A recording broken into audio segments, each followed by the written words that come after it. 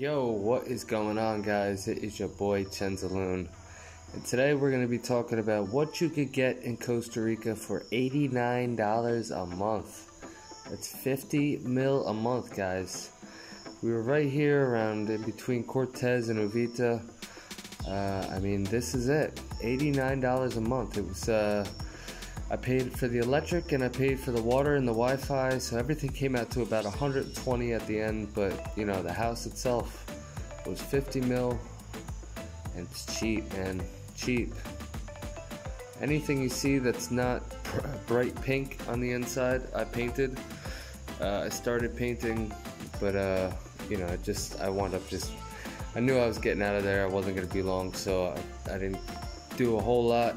I just kind of tried to make it homey, but man, there were some demons going on in that house, man. There was some bad vibes, some bad juju.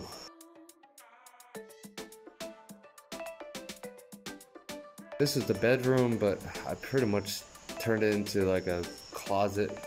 Put all my extra stuff in here and had the bed out into the living room, and basically just had the living room as my work area. I turned it into kind of like a studio, you know. The one bedroom was just, I didn't need it. And then you come into the kitchen, you know, again,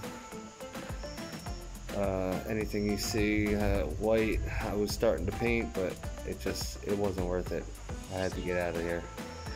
I wasn't digging it anymore. I thought it was a great house. I thought it had potential, but then it was just going to take so much money to repair things, and I wasn't going to put all the money into that. I mean, that's the shower and the bathroom. I mean, it's a lot of work. It's a lot of work to put up, but it's cheap. It's very cheap. You know, if you had a couple bucks, you could put some money into it and really turn it into something, but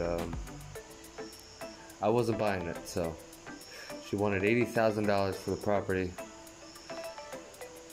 And I wasn't paying something like that. So there you go. You could see probably about 40% of the house was, and that's giving it, you know, that's being nice. Probably 40% of the house was eaten apart by termites and bugs.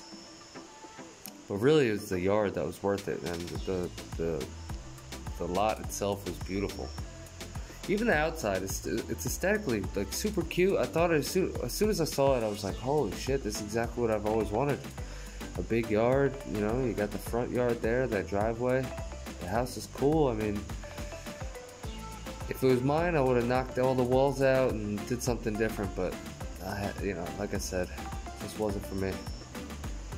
And here's your yard, big, huge yard. Now remember, I have to, you know, maintain this yard. This is part of my rent. Was, you know, part of the agreement for me to rent was to maintain the yard. And there's lots of fruit trees and also, you know, things, and also a bunch of stuff like that. But all the fruit was, you know, 30, 40 feet in the air on the trees, and you have to climb it to get to it. It wasn't ideal.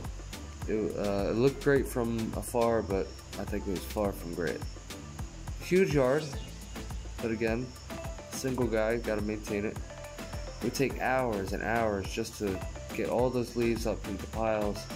We'd do like 4 or 5 piles a day and just burn them, and then the next week it was just like this again. And then this was the gem. This is where it was all at. This is why it was worth all the bullshit in the house and not enjoying, you know, actually living in the house. I would just come down here and just relax in the water. Nobody there, it's just me.